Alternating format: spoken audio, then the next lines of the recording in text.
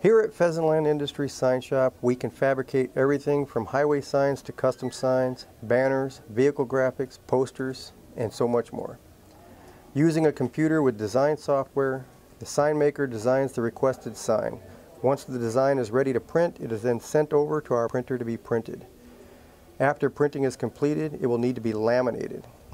Laminating any sign will protect the print and give your signage a high-quality glossy finish or a matte finish. It is also water and dirt resistant, so it can be used in wet or dirty environments. The sign maker uses a manual roller press to adhere the laminate. Once the laminate is applied, any excess is trimmed off and then is mounted to the material. Once mounted, final trimming is completed and your sign is ready to go.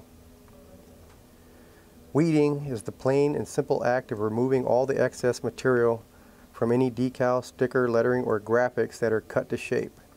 Transfer tape, also known as application tape, is used to hold the lettering or design in place during the vinyl application. The sign maker lines up the graphic, removes white backing, and adheres the sticky side. Final step is to peel away the application tape and reveal the finished product. We can help you through every step of your project from designing to printing. The Sign Shop can help.